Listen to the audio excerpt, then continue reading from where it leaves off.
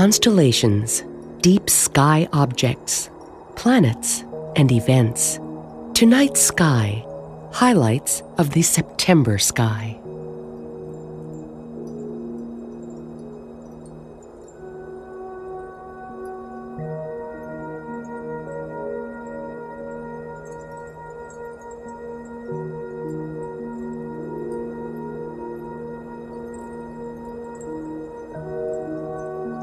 Just after sunset, Saturn and Mars appear low above the western horizon.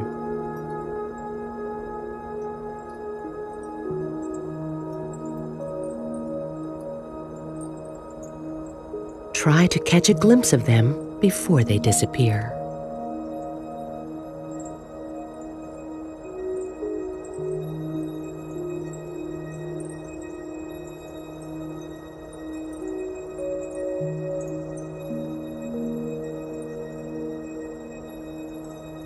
September nights feature the wet quarter of the sky.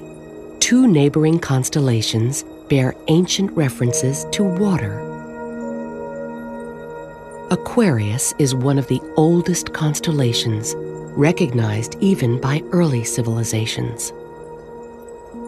In ancient mythologies, Aquarius is the god of the waters. Look for the water jar, a group of stars shaped like a Y. A rich, compact cluster of stars can be seen in Aquarius.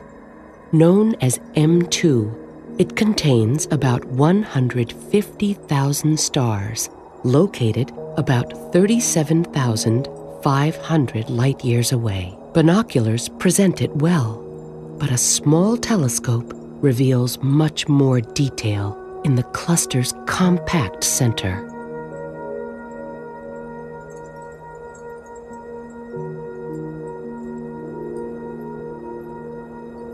Nearby lies the great constellation Capricornus. Known in mythology as the water goat, it represents a creature that fed and watered the infant Zeus, ruler of the Greek gods. Algety is the brightest star in Capricornus. It's visible in binoculars as an elongated star. This odd shape is due to a visual trick. From our distant vantage point, two unrelated stars appear to be close together. Capricornus also hosts a dense cluster of stars, M30.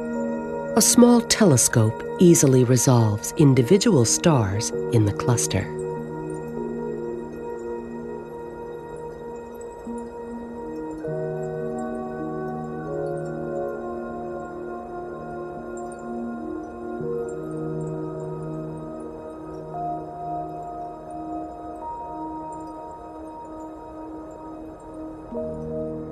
Majestic Jupiter rises in the east around midnight and goes on to dominate the southern sky in the hours before dawn.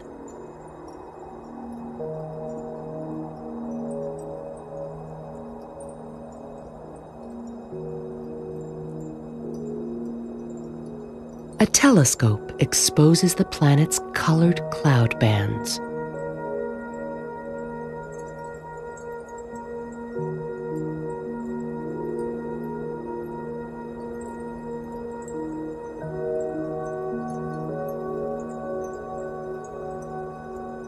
Brilliant Venus makes its appearance before sunrise.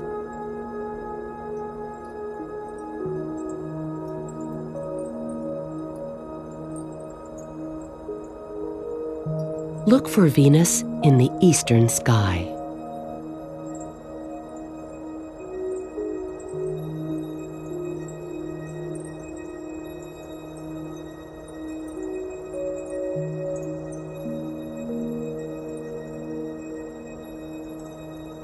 This month's full moon is known as the harvest moon. It rises in the east just before the end of twilight on September 29th in North America, September 30th in Europe and Asia. The added bright moonlight lengthens the evening to give farmers extra time to harvest their crops.